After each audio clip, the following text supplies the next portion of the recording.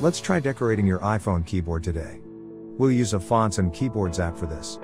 First, install the Fontix app from the link given in the description. Then open the Phonics app and tap on the Add Keyboard button. It'll take you to your iPhone's keyboard settings. Go to the Keyboard section and enable Phonics for iPhone. Next, open a new note. When your keyboard pops up, tap the globe icon at the bottom left corner. And select Phonics as your keyboard. When it appears, touch the color icon on the keyboard's top bar. From there, you can easily change the color of your keyboard. You can also choose from a number of beautiful backgrounds as your keyboard theme. That's it. Download the Fontix app for fonts and keyboards, and don't forget to subscribe for more videos.